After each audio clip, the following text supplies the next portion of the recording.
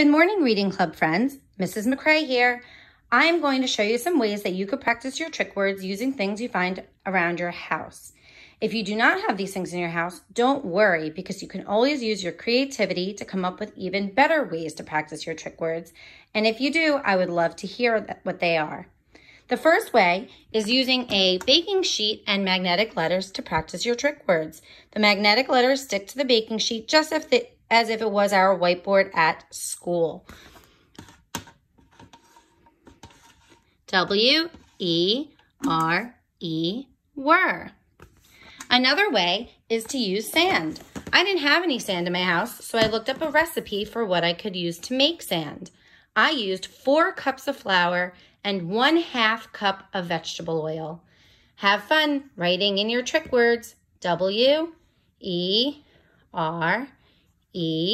were. Just shake it up and try a new one. When you're finished, you may keep it in a sealed container and it lasts a while. A third really fun way is to use some shaving cream. Rub it in your hands, put it into a pan, and get to writing. W-E-R-E, were. That one's a lot of fun. Then just mix it back up and use it to write another one. Last, my friends, you may use some paint, colored pencils, and paper. I hope that you have fun with these different ways to practice your trick words. And like I said, if you can come up with any more, please feel free to share with me. I miss you all. Hope to see you soon.